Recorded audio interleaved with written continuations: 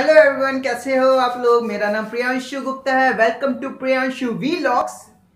ये जो चैनल है ये हेल्प करने के लिए है कि लोगों जो क्रिएटर्स हैं न्यू जिन्होंने न्यू ज्वाइन किया है, और आपने अगर मेरी 1000 सब्सक्राइबर्स की चैनल 1000 सब्सक्राइबर की चैलेंज वाली वीडियो नहीं देखी तो जरूर जाके देखिएगा।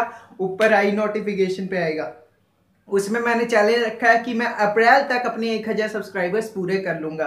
और मैं चाहता हूं कि आपके भी सब्सक्राइबर्स पूरे हो जाए अप्रैल तक। 1 अप्रैल डेडलाइन है। 1 मार्च को मैंने ये चैलेंज स्टार्ट किया था, तो उसके लिए आपको कंसिस्टेंसी रखनी पड़ेगी।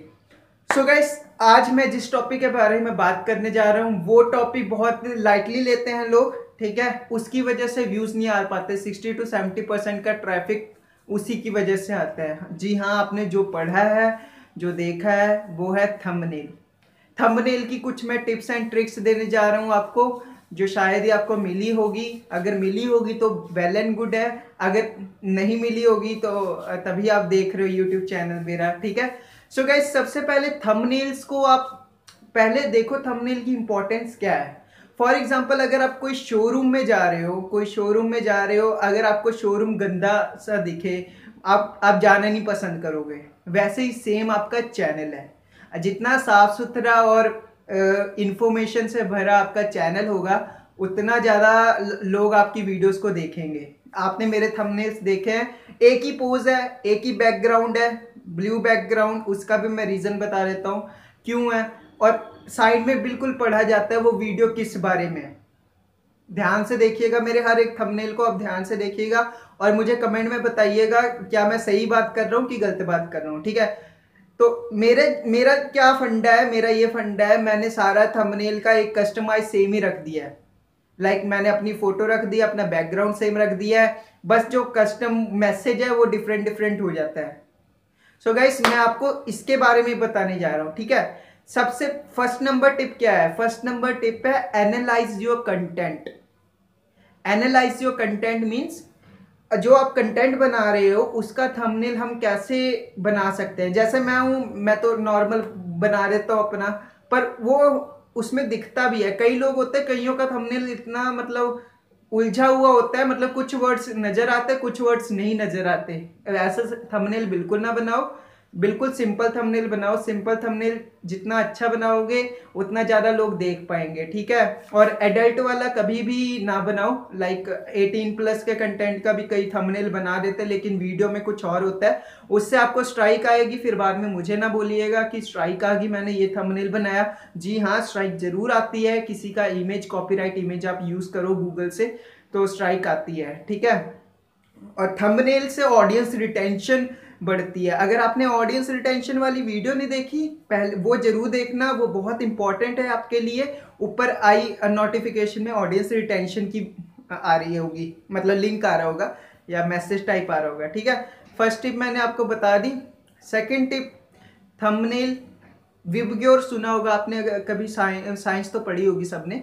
विबग्योर सुना होगा। विबग्योर होता क्या है? VIBGYOR VIBGYOR, violet, Indigo, blue, green, जो येलो, ऑरेंज, आर, रेड, ठीक है। ये सबकी वेवलेंथ होती है। हमें रेड कलर ज्यादा दिखता है दूर से। रेड कलर जैसे मतलब डेंजर का साइन यूज करते हैं रेड का, क्योंकि हमें दूर से रेड कलर दिख जाता है। तो ट्राई किया करो, कोशिश किया करो, जब भी आप थंबनेल बनाओ आपका बैकग्राउंड ब्लू हो या रेड हो, बिल्कुल सॉलिड होना चाहिए, मतलब कोई पिक्चर ना यूज हो। अगर पिक्चर यूज करनी है तो फॉर एग्जांपल हम किसी की बायोग्राफी के बारे में बनाते हैं तो हम पिक्चर यूज करते हैं। आप मुझे ये क्वेश्चन पूछोगे कि जो वीलॉग्स बनाते हैं बड़े बड़े यूट्यूबर्स हैं, उनके थंबनेल तो बहुत बेकार होते हैं, हमसे हमारे थंबनेल अच्छे होते हैं पर उन्हें व्यूज क्यों आ जाते हैं? बात यह है, उनकी ऑडियंस रिटेंशन ज्यादा है। Audience retention as well as जो क्या कहते हैं, ऑडियंस रिटेंशन भी ज्यादा है और सब्सक्राइबर्स भी ज्यादा है, ठीक है। मान लो उनके 1 लाख सब्सक्राइबर्स है, उन्हें 30 to 40,000 व्यूज आने पक्का है। क्यों 30 to 40,000 व्यू आने का रीजन यही है कि अगर 30 to 40,000 व्यूज इसलिए आ रहे हैं क्योंकि 1 लाख सब्सक्राइबर्स में 30 to 40,000 जो लोग हैं वो एक्टिव है, इसलिए उन्हें व्यूज आ जाते हैं। इसलिए अपने थंबनेल पे थोड़ा ध्यान दीजिए, आपका बैकग्राउंड सॉलिड होना चाहिए, ठीक है। थर्ड है इंफॉर्मेटिव, इंफॉर्मेशन जरूर दे दीजिए अपने थंबनेल में, क्योंकि अगर आप इंफॉर्मेशन नहीं दोगे अपने थंबनेल में तो लोगों को पता नहीं लगेगा कि उस वीडियो में होने क्या वाला है। थंबनेल बहुत ही ज़्यादा हमें उस पर ध्यान देना चाहिए, ठीक है। थंबनेल का यही मैं टिप आपको देना चाहता हूँ।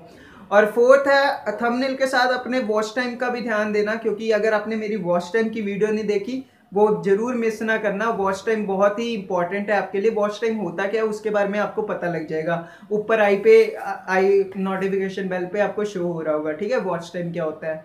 सो गाइस यही मेरी टिप्स थी थंबनेल के रिलेटेड। अगर आपको अच्छी लगी तो जरूर कमेंट में बताइएगा कैसा लगा आपको थंबनेल की ये वीडियो, ठीक है। Thank you so much guys, have a nice day, bye bye, take care. Video अच्छी लगी एम करते हैं 20 लाइक्स का, 20 लाइक्स तो मिल ही जाएंगे। और कमेंट कर दीजिएगा कैसे लगी वीडियो, ठीक है। Thank you so much guys, have a nice day, bye bye, take care.